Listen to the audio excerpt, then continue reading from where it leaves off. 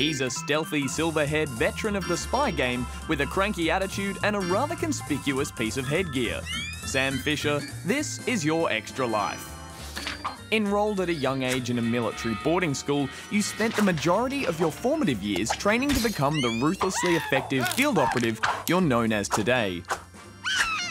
You did, however, find some time for romance, marrying a fellow CIA operative and fathering a daughter, Sarah. Unfortunately, just like your professional life, you prefer to work alone, and the relationship soon fizzled. Sarah went to live with her mother, and you began employment with a sneaky government subdivision known as Third Echelon.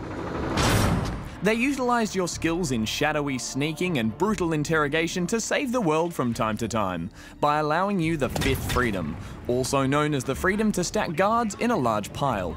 They geared you up with military tech such as spy cameras, sticky shockers, and of course your now infamous night vision goggles with their trio of green lights that patrolling guards were somehow oblivious to.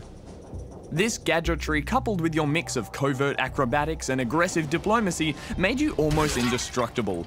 That was until tragedy struck and Sarah was killed by a drunk driver. After that, your life quickly unraveled. You went rogue, and before long things had gone from bad to worse. Soon you were so deep undercover it would take a miracle to drag you out again.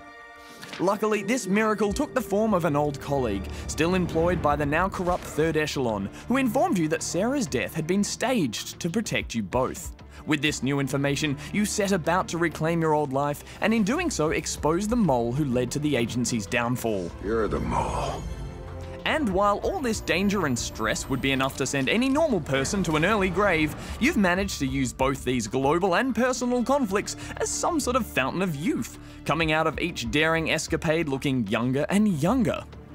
Now fresh-faced and re-energized, you lead the reformed and imaginatively renamed Fourth Echelon into a new era of espionage. Welcome to Fourth Echelon.